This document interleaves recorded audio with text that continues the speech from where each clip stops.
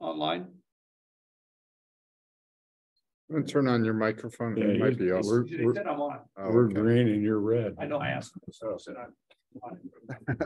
Reverse colors. The red looks good on you though.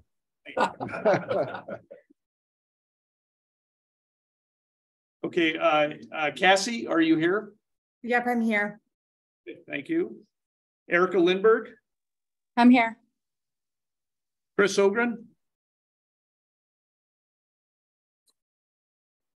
Mike Riley, He's on his way. He went to Rhodes. Aaron Swetnam, Present. and Robin Vora. Here. Okay, so Jackson, are you online yet? I'm here. Okay, Jackson Dumont for the City of Sisters is here. So and Mike Riley will be here a little bit late. So it looks like we do have a quorum. Yeah. So next item on the agenda is review and approval of the April meeting minutes. Any comments, corrections to the minutes?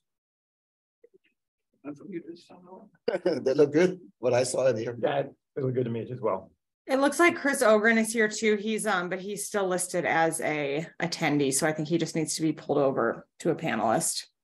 Okay, thank you, Cassie.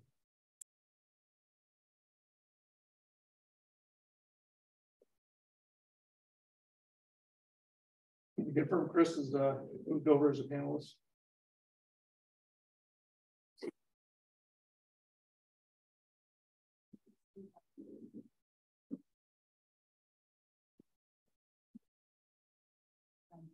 Okay. So Chris, we acknowledge you are here and present online. Does anybody online have any comments or changes to the meeting minutes from April? We have a motion to approve the minutes as published. I'll make a motion that we approve the April meeting minutes as Okay. published. Thank you, Robin. Second. Chris. Okay. Any discussion? Okay, the minutes are approved. All righty. So, oh yeah, I guess we need to vote. Okay. Vote to approve the minutes. All in favor? Aye. Hi. Aye. Hi. Oppose? Minutes are approved. Thank you. Okay, next item on the agenda. We're going to be able to get the slideshow up. Next item on the agenda is public comments, and we have one person, Andrew Ross.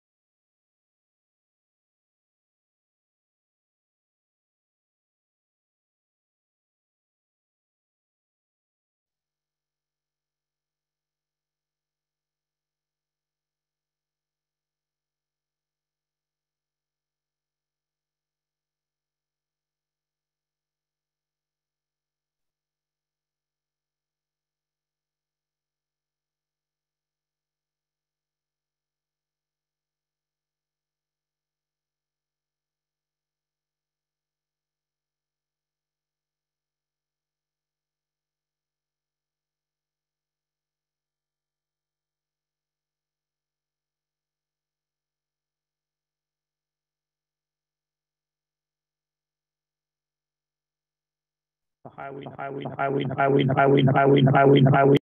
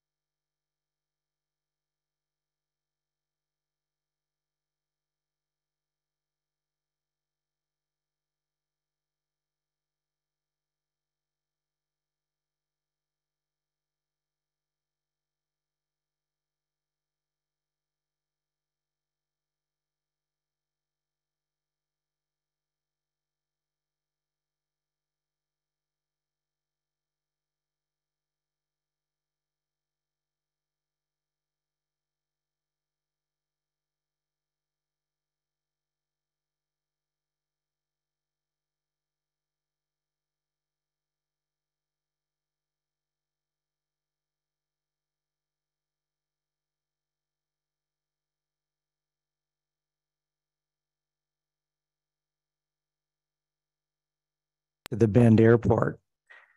So I thought I would mention that. I'm going to go ahead and submit this as another reason not to have a landfill over that area. This is traffic that is avoiding clouds. It does not have good visibility, and because of the bird strike hazard, probably wouldn't be a good idea to have the landfill underneath this vector airway. So that's all I have. I'm going to go ahead and submit that probably today. Jack, could I get back to procedure on the FAA?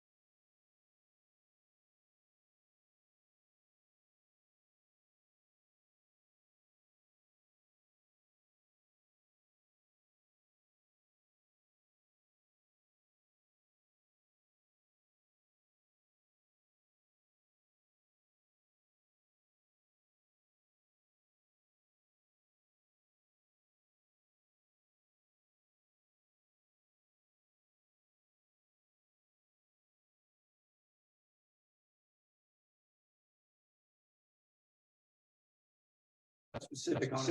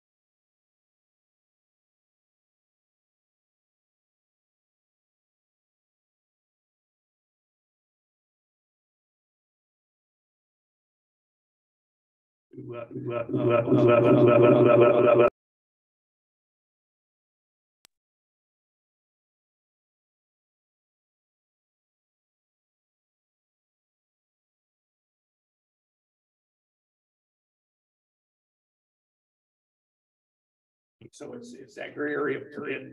They include a private property immediately.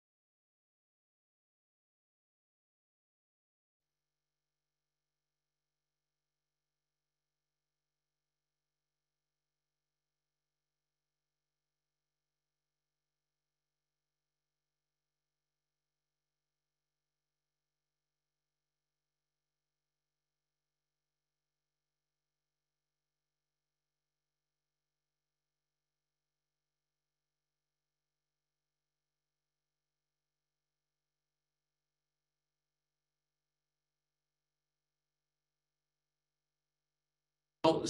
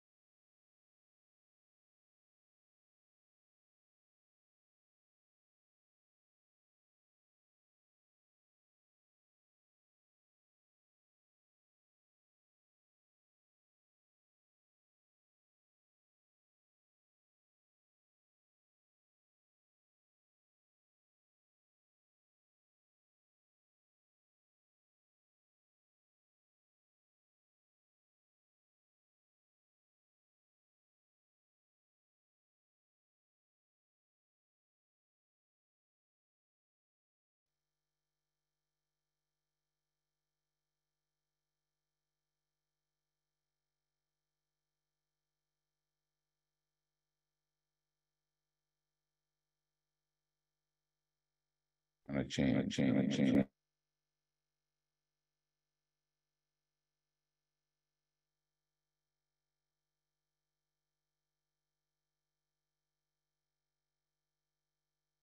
Put them in, put them in, put them in, put them in.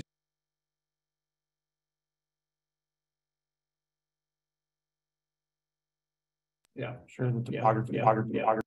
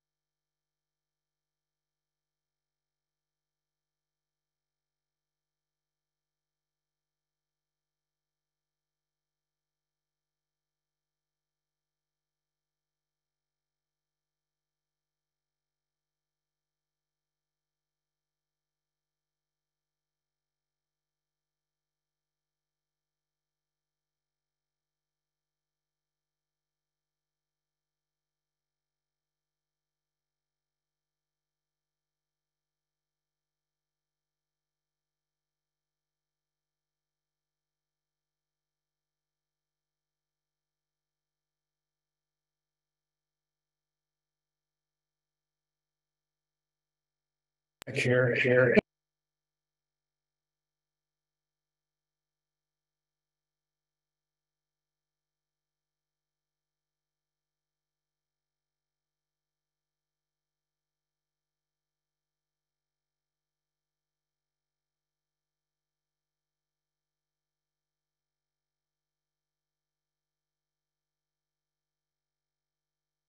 Of the.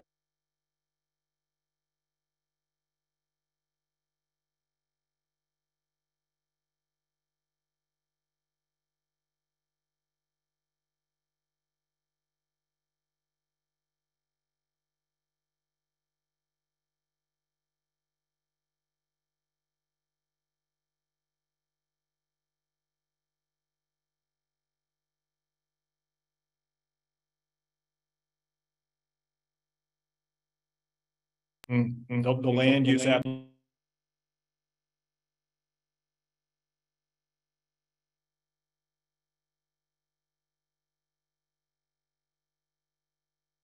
To meet the upcoming, it says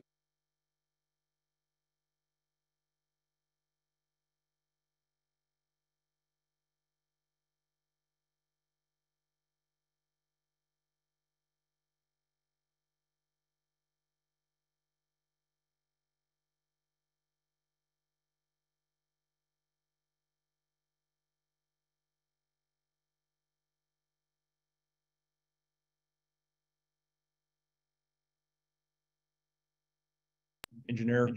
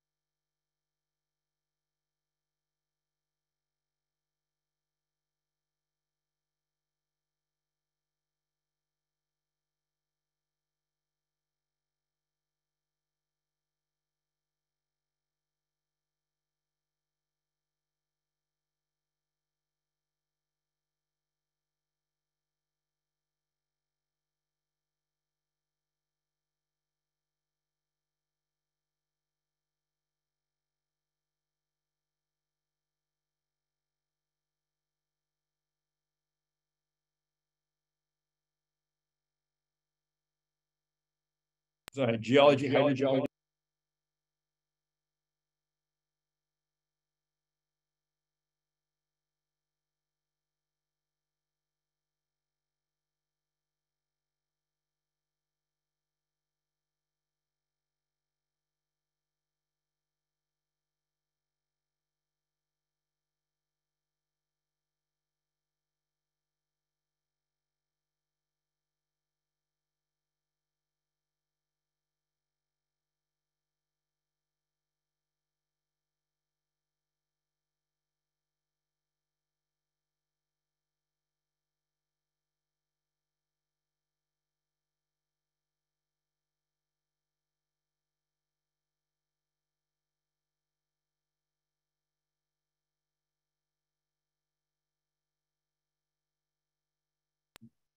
Then we get into environmental assessment. That's actually pretty much straightforward from the standpoint of any property acquisition. You know, has there been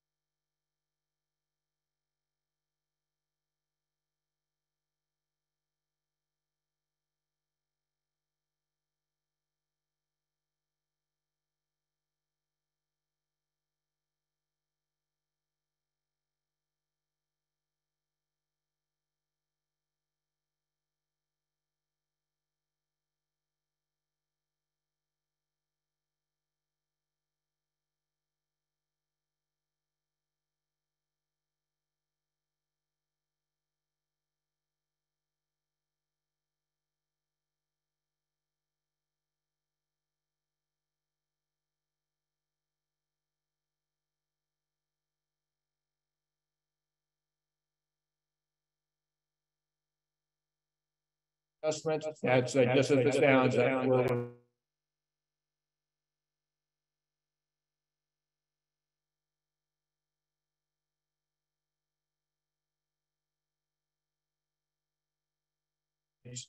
The overlays that are there and how that really plays out.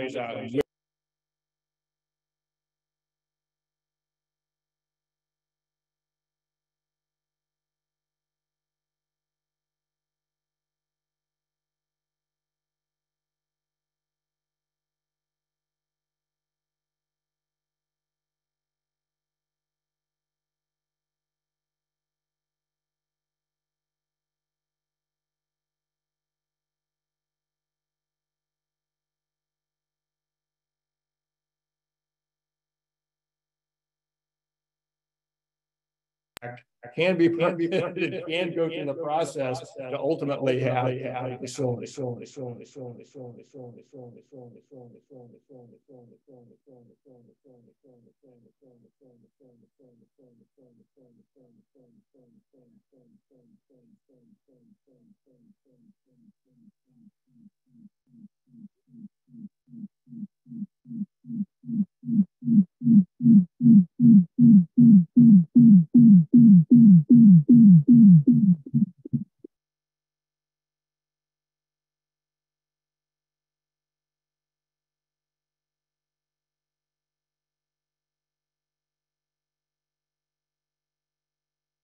Do you want to take questions? Sure, yeah. Yeah. At any of these points are like future uses in consideration, or is this just all get it done site, put the trash somewhere?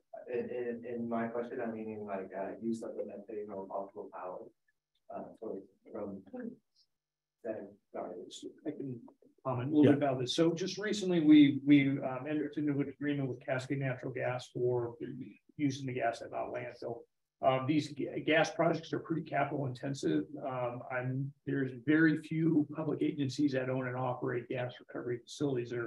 The market is driven by the companies that market electricity or gas, and in the landfill, renewable natural gas is where the market is going these days. So it would be contingent likely on getting a developer to come out. The county sought things off and on for years with not landfill. We finally got to deal with Cascade Natural Gas. So it becomes more costly when the site is developed in an area to just dispose of trash, though, right? And if it was developed in there to utilize some of the energy performance from it would probably be less costly. Well, there's a revenue. We were anticipating $350,000 to a little over $600,000 a year in revenue from this gas project with Cascade Natural Gas. So that these landfill is essentially self-funded. So at not landfill, when people pay their garbage bill to us, a small amount that goes into an account on an approximate 3-year cycle, we got money in the bank to build the next cell at the landfill. So you're not building 250 acres of landfill, you're doing 4, 5, 6 acres at a time. And that's funded by the users of the facility. Yeah, and I can speak to that just a little bit further. What we do when we put this together, we put together pretty much a full kind of capital schedule for the project, and which lays out, you know, what are your initial development costs and development activities, and then ultimately, as you build out the site, what are those capital expenditures? And part of that is, in fact, the landfill gas. And so I think what you're driving at, if we design it for gas recovery, you know, it's going to be more efficient. That's exactly what we do. I mean, it's geared towards, you know, environmental controls, including, you know, all the landfill gas issues, and then ensuring that we've got the systems in place as we build out to take care of those. And so, yeah, so you kind of build the plumbing, so to speak, as you go. And then at some point you have enough gas to actually have a gas recovery system. Before that, that's when, you know, we talk about gas flaring. That's when you're having the gas flaring until you have enough to actually generate, recover the gas for pipeline quality, like we're doing at Knott, or to power generation. I have a couple thoughts.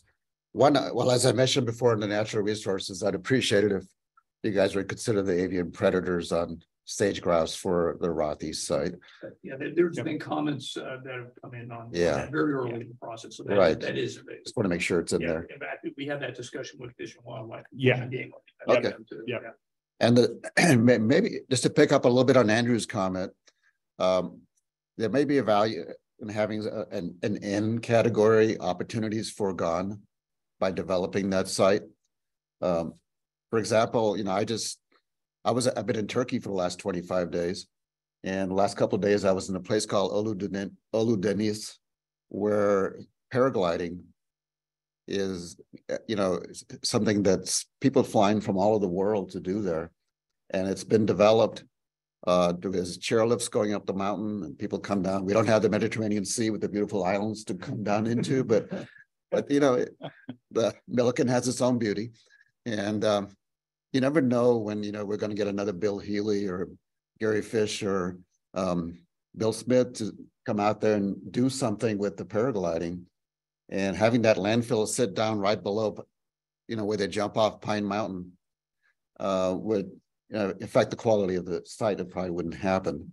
So anyway, there's things outside the box that we haven't really thought about, but that could be future opportunities that we don't see right now. But I was amazed. I mean, that's a huge economic development of that spot in Turkey. People flying all over because the chairlift is going up. They don't have to drive up or walk up the hill.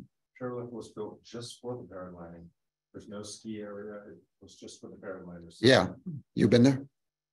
Huge investment there. World class site. Yeah, I mean, people flying from all over is a huge boost to the economy. I mean, you can never know. Milliken, Andrew, you're trying to make a city out of it. Milliken could take off on a different tangent.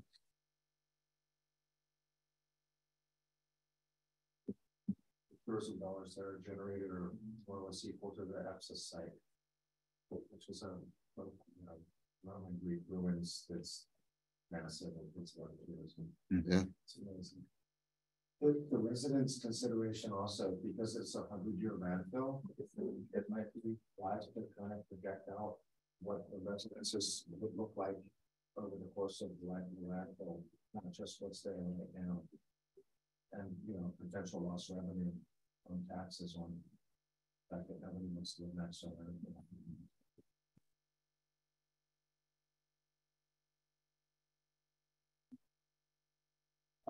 Any other comments, questions on phase 2 here? And so we are working with parametrics on the process for that, and I'm hoping we'll have that landed in the next month or so. And we can start working on that process, and we'll also be working with them on doing these assessments on the 2 potential BLM sites as well. So with that, Danica.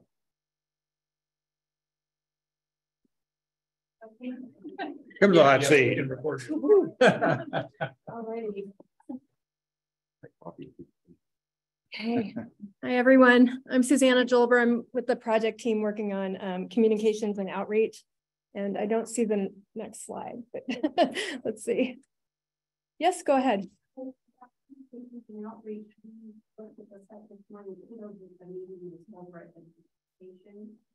No, the announcement had it in red here. On the meeting announcement that went out to everybody that's part on the interested parties. It's there because I checked it and I was at the wrong location, so Yeah. it's definitely there. I just checked it too late. Are you on the interested parties list? Are you registered? Yeah. You know, 4 times, so I guess. Well, if you know, you have to request to be on the interested party, but submitting comments does not. Okay, yeah, all of our responses to comments include an invitation. If you want to be on the interested parties list, please email this particular address. So if you did not send that, you would not automatically. Okay. Yeah, well, if we get your name, just confirm with Sue that you're on that list. But the announcement did include that the meeting was here and it was in red on the announcement. Is it here next month also? No. Oh, yes, it is. Okay. We do Yeah. Not to further any confusion. Subject to change. Possibly subject to change. Yeah. Yeah, okay. Well, sorry for if there was a miscommunication on this, but the announcement was very clear that the meeting was here.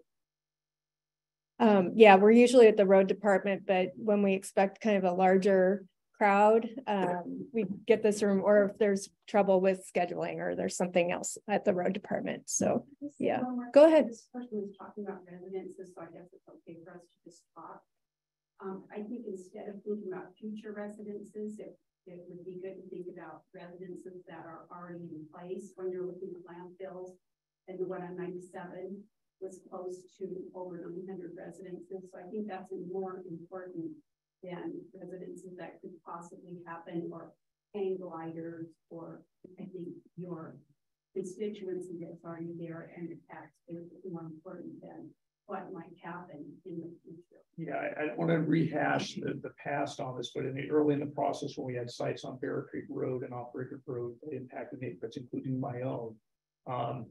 The decisions like that are policy level with the commissioners. Whether you agree with this or not, county zoning allows a landfill within a quarter mile of a residence. That is in county zoning ordinances. So that is the guiding document we have been using in our process. But for some reason it couldn't be built near where you live. Because of the airport restriction. The Bear Creek and Rickard Road sites, as well as the site of Redmond, were dropped out, as well as the 97 site because of airport.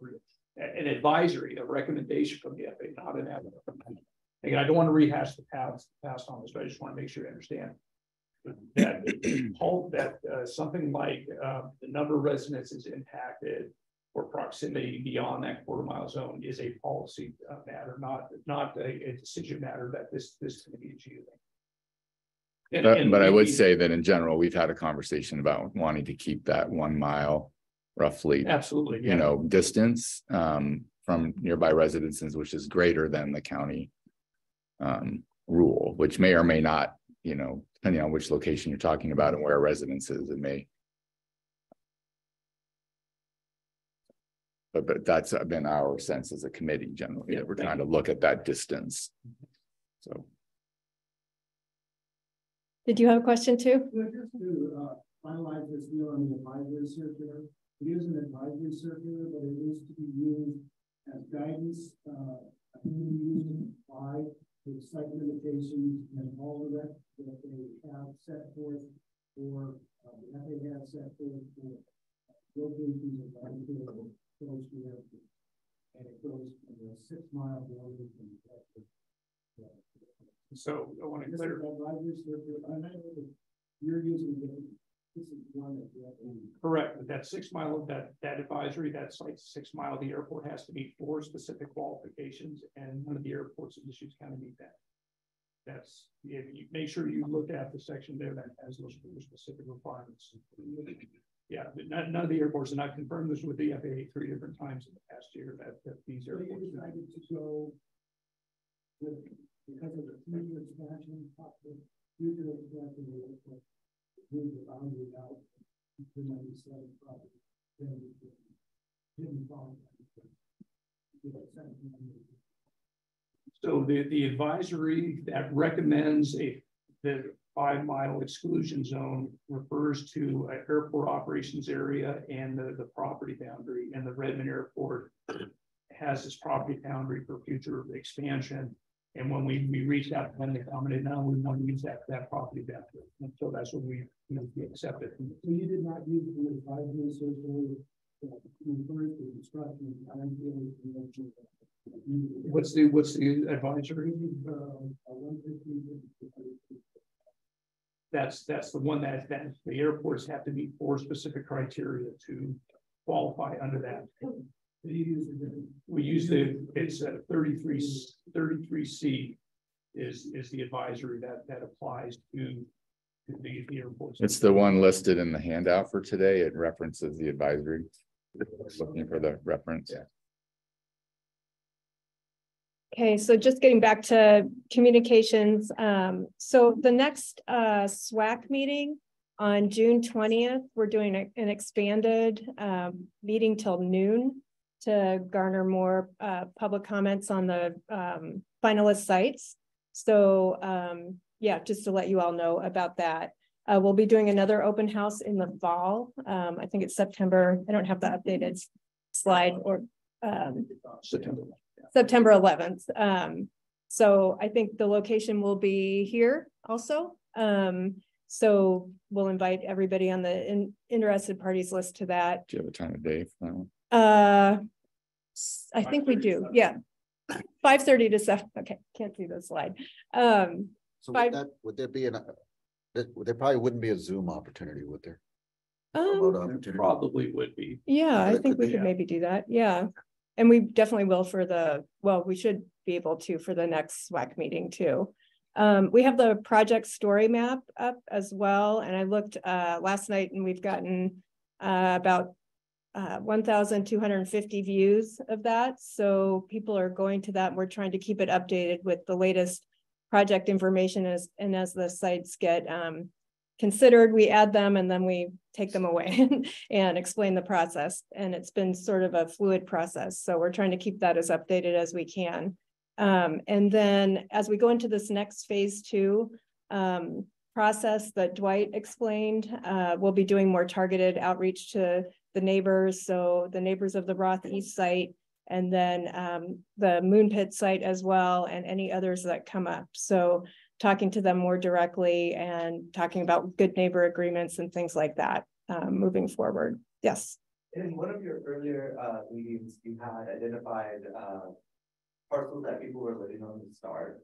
And I don't know how you determined that, because a lot of the ones in those, they were shed-like structures that people were living in that you acknowledged as residents. Mm-hmm. And then my house, though not legal, was not recognized. That would be why. That's why, yeah. But a shed is recognized as if there's a residence listed on the improvement summary in the county records, then it was counted as well. We checked it. So if you did it through a building permit process, yeah, it probably was picked up, but it would not know. Probably 40 cents. So we did, as requested by the committee, we did send a letter out to property owners in a 2 mile radius of both the Roth and Moon Pit sites. So that's regardless of any structures on the site. As far as identification on a map, they're using mapping tools that are tied to the county dial system. And so if it's none of its structure, it wouldn't show up on dial. So, but there were letters sent out to them. You should have received a letter if you're within 2 miles of the Roth site. An online question. Oh, okay.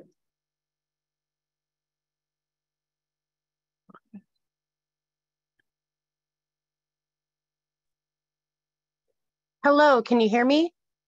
Yes. Okay, great. My name is Sarah Palmer Antonio, and I have I own property not right next to the Roth East site, but it would have been the Roth West site. And it's for recreational use. We don't have a full-time home there, but 2 of my neighbors do. And they've been living out there, I believe, since the 70s. So they're, licensed to live out there. First, I just want to say thank you for, at the last meeting, motioning to take the Roth West site off of the list to be considered. But I also want to still talk about the Roth East site, and the winds out there specifically seem to not be addressed. It's a very windy area. ODOT has an anemometer at the OHV turnoff from Highway 20, as does the observatory. And when we're out there regularly, the winds don't stop from sunup to sundown, and even in the middle of the night. It's not a breeze, it's a moderate wind. So if you're planning on incinerating or burning anything, or even constructing, that's going to be an issue, and handling the dust. And with the observatory, that's going to be an issue. Here, let me look at my notes. I mean, it's so bad that our water container blew away a couple months ago from our site, and it went straight almost to Highway 20. So that is something to be considered going on. Also, with this site being 100-year, or not this site, but with the county wanting to build a new landfill or waste management facility for the next 100 years, I encourage you all and the county planners to be really creative in the process. I've found a site in Copenhagen, Denmark, that is an incinerator built in 2016, and it has such high-tech scrubbers and filters that the emissions from it is virtually just steam. And they built a huge building and made it functional, so it's actually a ski slope, a building you can hike on and do rock climbing on, and it's a really big part of the community there. And even Queen Margareta II skis there frequently. So it's a pretty neat thing, and it's something to look into, because nobody wants a landfill anywhere near their property. So having it be something that's a little more creative, I think would help. So I think that's all I had. Thank you for your time. Well, well, we will add this. So initially incineration was looked, prior to this SWAC convening, there was a solid waste management plan committee that met to look at the solid waste system for the next 30 years. And whether we should look at landfilling materials, or are there other alternate technologies that we might be able to use when the not landfill runs out of capacity. Incineration is one of those alternate technologies that was looked at the time. Those are generally developed by private developers. Those are not usually done by governmental entities. They're very capital intensive projects. They'll cost anywhere upwards of $200 million or more. We are at a threshold in terms of the amount of waste that we have here in the county that incineration is not, it's technically viable, but economically it would be very expensive to have a smaller scale facility. You usually want to have an incinerator that is 1,500 to 2,000 tons a day of material running through it. You can scale it down. We're at about 700 tons a day of material. And ideally we'll have less than that as we divert more materials from our waste stream. So when we were looking at it in 2018, 2019, it was not deemed a viable technology. We will say concurrent to this process, we are going to do an assessment of the state of alternate technologies again by the middle of 2025 to be concurrent with this process of getting down to one final site. So we do want to be able to present to the board as we are looking at a final site that what are the other options and what are the potential costs to develop those other options and what would it take. incineration will be looked at again, but that one honestly is probably not going to make it through that next process, but we will take a look at it. There will be other waste to energy, waste to fuel products that will be looked at, as well as transport out of county. So. Thanks. Yeah. Got a question for Jeff. Has there been, in the last month, has there been any findings or any negotiations with the Moon Pit? No, short answer. We met with them a few months ago, and Tim and I are going to be revisiting with them. I think I mentioned, the lease versus purchase option can be a substantial hurdle for the county. One of the goals is that we control our own destiny when it comes to our solid waste management program. And putting our waste on somebody else's property is not the ideal way to go. So that's something that's subject for discussion with the owner. Have you considered eminent domain? I'm sorry? Have you considered eminent domain? No. It was made very clear back at the very start of this, the county would not exercise eminent domain in any place. And the reason was? That was the desire of the commissioners.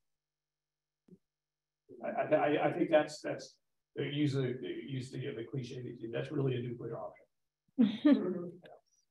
Well, I forgot to mention this when I spoke earlier, but having to do with alternate energy, there is a site, the east of your east location on the law property that is currently working with a large corporation for wind power development. It'll be the first on the south.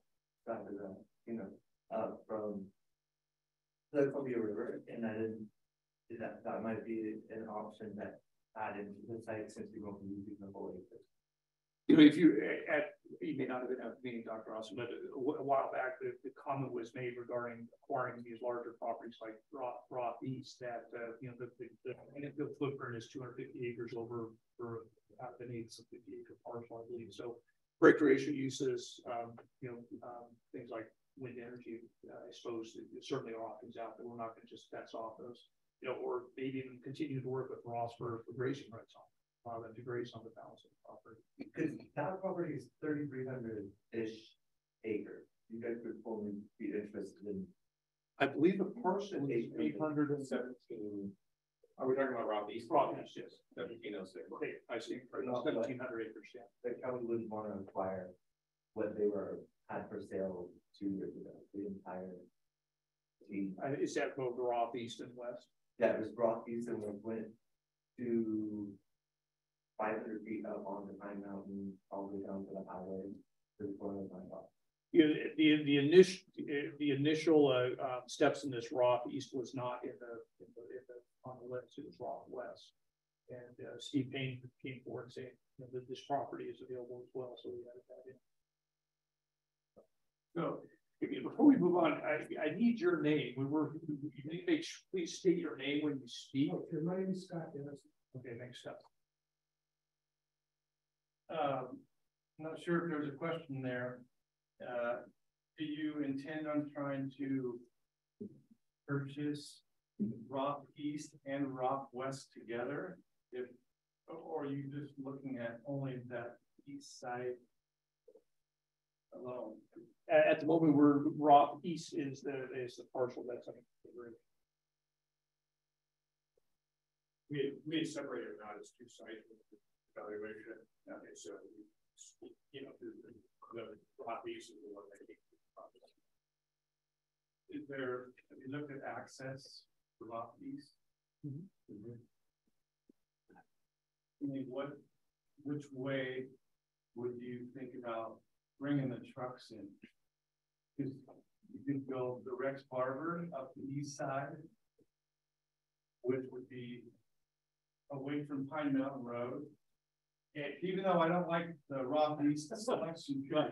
And that's part of what this next page is, what are the best ways to go? And, do you have the grade to be able to do that? And, what other upgrades do you have to do to the local roads? So that's part of this process, just to ensure that all those those costs are worked into the ultimate, cost of developing the site. Outside of that, there was several options to access Rock East, the new access road and Ford Road, which belongs to the end of the property. Which is understandable. Yeah. But isn't Ford Road private along that north side of the country? There's public rights of ways ties to the highway. Okay. Okay. So there's a possibility that access could avoid. Okay. We're at the end of our agenda here. Any additional thoughts, comments, questions from the committee? So, well, the June meeting then is just that our regular meeting just being extended by an hour to sort of, but Correct. still the same time frame. Yeah. For a little more public input, Yeah. and it's going to be structured differently with like maps around, or how's it? Yeah, I think we'll probably have some additional Something like that. information. Okay, People- and then September will be more of an update. Okay. Yeah. And the September one will be in the evening. Yeah, as right. well, so that Where we we can did one with the create other access. Yeah. Yeah. Mhm. Indirect to the landfill, I mentioned I was in Turkey. I couldn't believe the recycling options they have. Every gas station has about anywhere from 3 to 5 recycling bins. Hotels on the floors have that. And even like a gas station will have metal recycling. It'll have the cans and bottles and all that. Now, as to whether some of those, I have to admit that people throw things in all of them, but I was impressed as to how seriously at least somebody is trying to do something there. Yeah, Tim can reflect a little bit more on this, but the complexion of recycling in the state of Oregon is going to change substantially over the next 2 years with the Recycling Modernization Act. There, you're going to see a lot of changes both on curbside collection, what can be recycled, and actually probably one of the more important parts is accountability for what happens when it's put into a recycling bin. I'm not going to fall turkey or anything like that. A lot of recycling looks good when you throw it in the can, but what happens down the road with it is certainly questionable. And it will change substantially here in Oregon in the coming 2 years. Yeah, I think with the Recycling Modernization Act, there will be changes to the residential, particularly multifamily and commercial recycling. Public space, however, is a little bit different. That's not necessarily addressed by that act, so that will end up probably being more locally driven. So we'll have to be looking at that. Okay, if there's nothing else, meeting adjourned. Thank you very much, everybody, for attending and participating. Yes.